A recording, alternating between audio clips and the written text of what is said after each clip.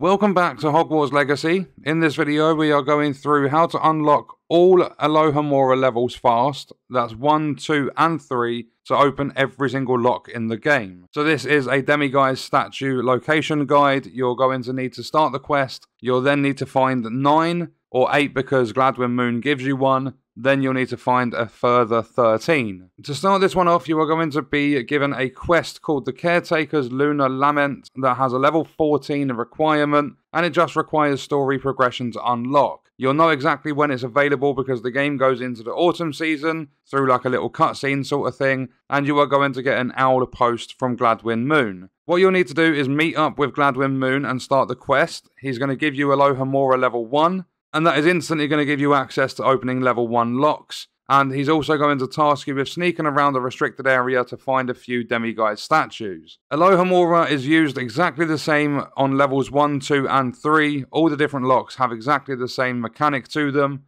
The easiest way to use it is to move your left stick around until the mechanism in the bottom right starts spinning. Then hold the left stick in place and move the right stick until the middle mechanism starts moving. After a second with both the mechanisms moving, the door will open, the lock will be picked. After you have completed the first quest, or the first part of it, you are going to get a quest from Gladwin Moon to unlock levels 2 and 3. So what we are going to do is jump into the Demiguise Statue or the Demiguise Moon locations. I hope you guys enjoy it and I hope it helps you out.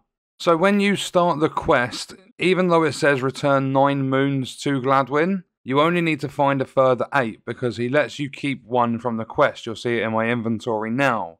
So number 2, if we go to the map, we are in Hogwarts Castle. If we go to the astronomy wing and we go to Professor Fig's classroom, and as soon as you spawn in at the Floo Flame location, if you walk into the classroom, then you go up into Professor Fig's office. You can see at the back there, that is moon number 2. Statue number 3, we are going to go to the Great Hall, and we are going to actually go to the Great Hall Floo Flame. And when we spawn in at the Great Hall, if you use Revelio, you can actually locate these statues. You'll see it there highlighted in blue, and that is the one we are going for.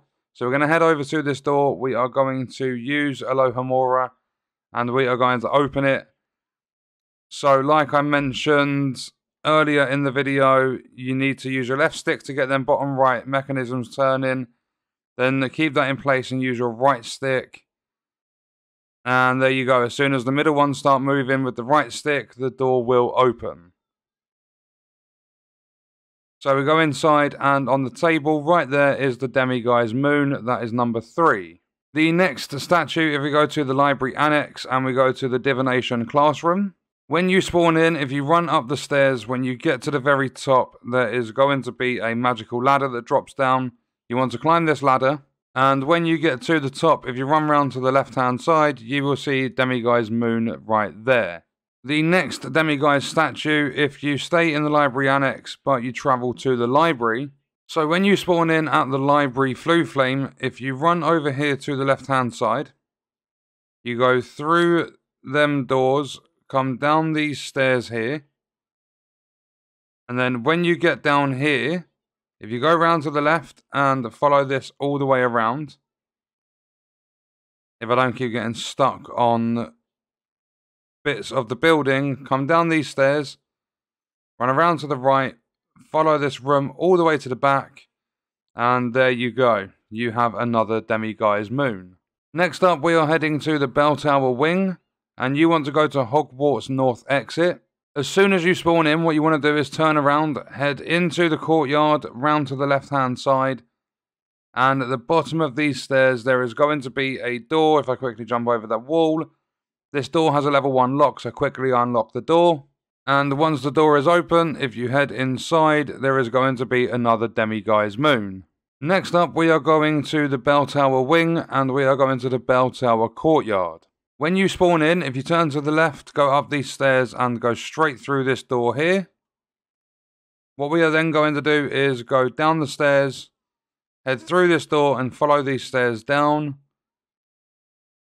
Keep going round, keep following the stairs, and then head to the right. On your left hand side there is a door. It's got another level 1 lock, so quickly unlock the door. And once the door is open, on your right hand side there is another Demiguise moon.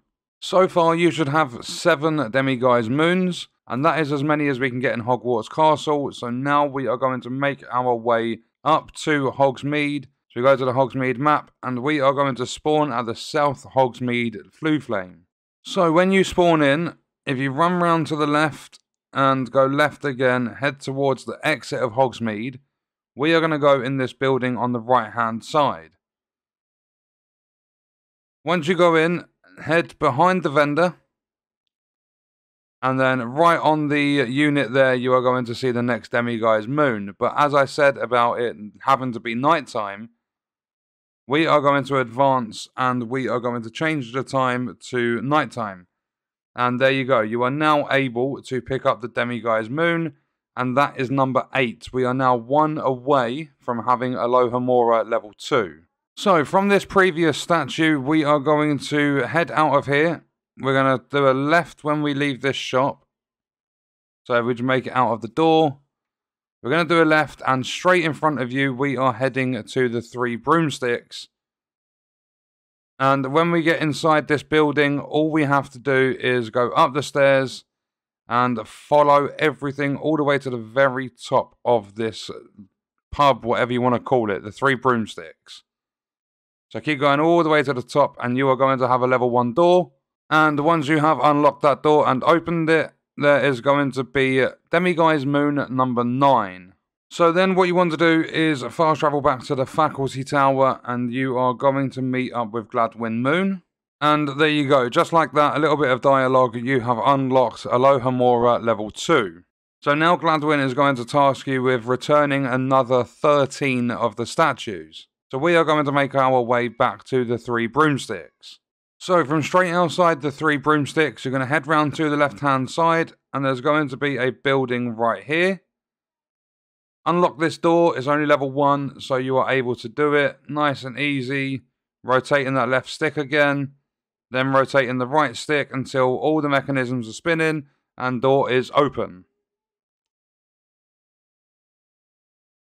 When you are inside the building, you just want to head upstairs, and on your left hand side is a Demiguise moon.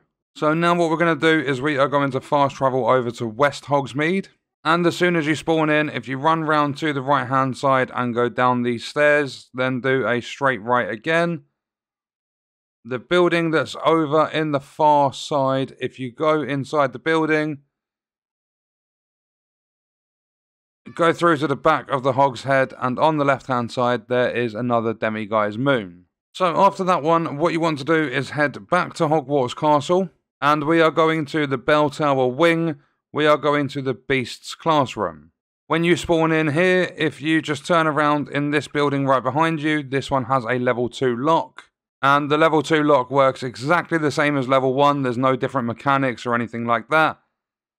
But once that is open, if you head through to the next room, you are going to see your next Demiguise moon.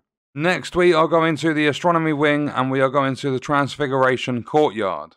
And as soon as you spawn in, you're going to turn around, and there is going to be a door. Go through, and this door right here has a level 2 lock, so we're going to unlock that. And once that door is open, on your left hand side in the room is going to be the next Demiguise moon. Next up, we are going to the South wing, and we are going to the Clock Tower courtyard. So with this one, when you spawn in, if you turn around right next to the Flue Flame, you are going through this door.